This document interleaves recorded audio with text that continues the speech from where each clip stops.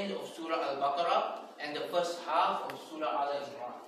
And over the past 2 days, we covered the tafsir, very basic tafsir of Surah Al-Baqarah.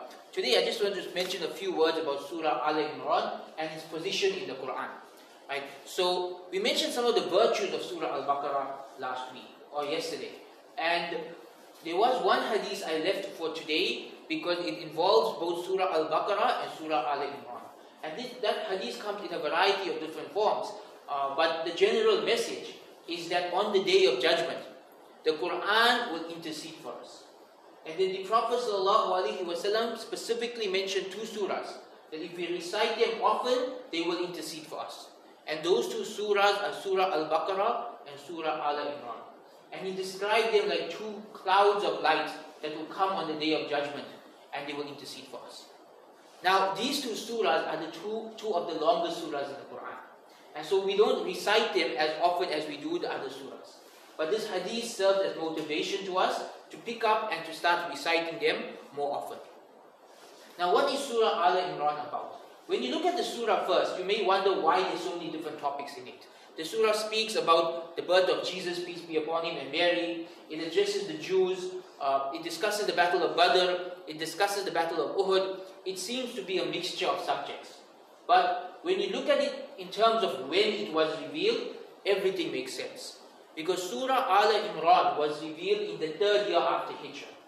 What happened in the 3rd year after Hijrah? They're dealing with the aftermath of the battle of Badr. And then in the 3rd year after Hijrah, they also deal with the battle of Uhud. Also in that year, the delegation of Christians come from Najran and they want to know about Islam. And what does Islam say about Jesus? Also in that year, the Jews begin to make noise and to fight and to reject the messenger and to try and get the Muslims out of Medina. So in that year, the 3rd year after Hijrah, the Muslims are dealing with the aftermath of the Battle of Badr. On top of that, the aftermath of the Battle of Uhud. They're dealing with the Christians, they're dealing with the Jews. So why are these 4 subjects all mixed together in this one surah? Because these 4 things were happening around the same time. And so this surah was revealed throughout that year. It's covering all of the political events that took place during that year.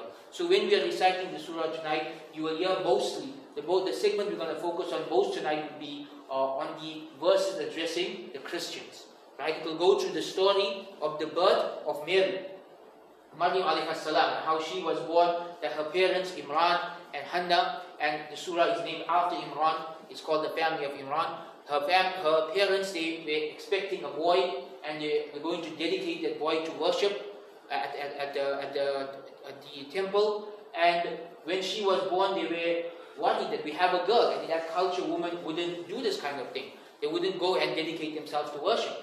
And Allah made her not just special, He made her the greatest woman to ever live. And so from her, we then see that she has a miraculous child in the form of Jesus, peace be upon him, Isa alayhi salam. And in the surah, the full aqidah of Islam in relation to Mary and Jesus is laid out. It's laid out crystal clearly, so crystal clear that at the end of this set of verses, Allah subhanahu wa ta'ala lays down a challenge. And this challenge was then put forth by the Prophet sallallahu alaihi wasallam to the Christian delegation. And the challenge is that if you believe you are upon the truth, and we believe we are upon the truth, let us ask Allah to curse the liars. And the Christians said, we're not going to do that. We don't want to take a charge. We might do it. And so they went back to their lands, and this became the verse that settled it. This surah settles clearly whose aqidah or whose beliefs are stronger. So this is what we'll be reciting tonight, inshallah. Surah Ale-Imran does go on into the 4th juz, which we will discuss tomorrow. Those verses focus more on the Battle of Uhud. So inshallah tomorrow we'll discuss the Battle of Uhud a little bit and some of the lessons that we can take from that. Subhana rabbil izzati amma yasifun wa salamun ala mursaleen walhamdulillahi rabbil alameen.